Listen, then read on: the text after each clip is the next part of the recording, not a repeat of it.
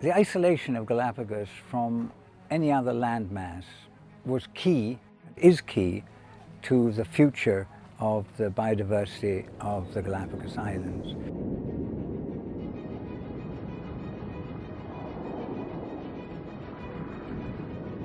This isolation, traditionally of course, was the ocean. 600 miles of rolling oceanic seas, which was difficult to cross for many creatures, including small birds. Now, with the daily aircraft arriving, weekly boats, cargo boats, there is always the risk of them bringing something with them. The first and the most invasive species are humans. Humans brought dogs, cats, rats, some of them accidentally, and these species start producing a lot of impact on the birds.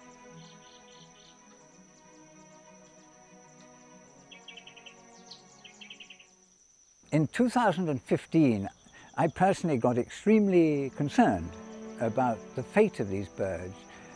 We don't want these birds to go extinct. They deserve to survive. Many small land bird populations in the Galapagos Islands are declining. One of the main factors is Philornis downsii parasitism. Philornis downsii is a fly. It's about the size of a common housefly. Although a fly is a fly, it has to be realized that this is the greatest danger that the small birds of Galapagos face. They may well go extinct if we do not control a small fly.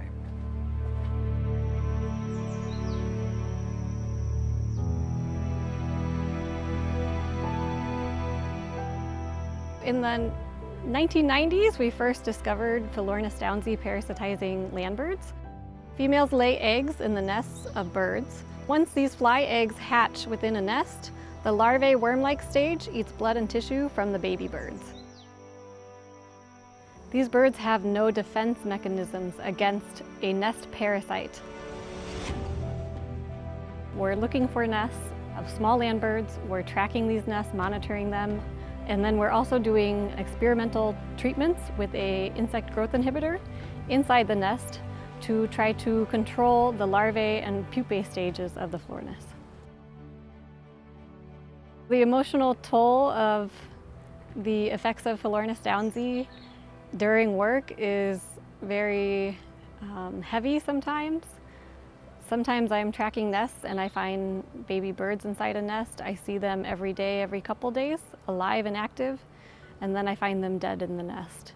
And to know that they're killed by Philornis, by this fly, is very heartbreaking. Two of our short-term solutions for controlling Philornis involve an insecticide that is injected into the nest base. Sterile insect technique is where you raise a lot of flies in a lab. You sterilize all the males via radiation, then you release them into the wild, and the wild females will mate with these males that are sterile, thus producing unfertile eggs, and so overall it'll decrease the population. The long solution is biology control, so we are looking for the natural enemies. So we know right now that a small wasp, they call it Conura annulifera, they will be the possible control biological. My favorite bird here is the little vermilion flycatcher. It's endemic to the Galapagos. And we found that Philornis affect drastically the vermilion flycatchers.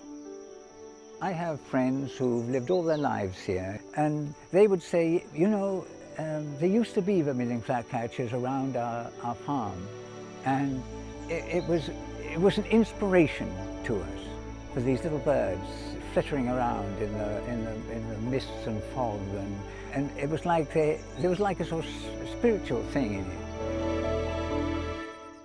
Philornis downsii, a fly, is not a very charismatic species, and many people won't find it very interesting or feel compelled to help or share or donate money just to understand the biology of a fly or control a fly.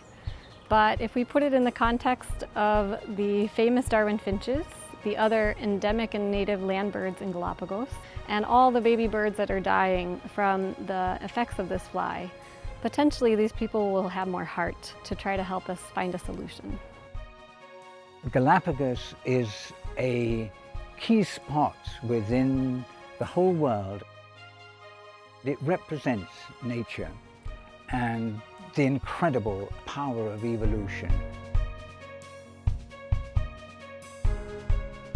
So I want to provide something for the future because, if we don't do anything right now, maybe in 50 years, some species will not be present. We are working really hard to help these birds, but we need to help to share this information, and we need your support for your donation.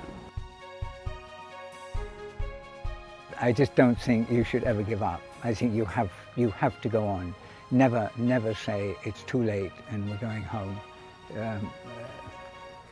And the planet can't stand that.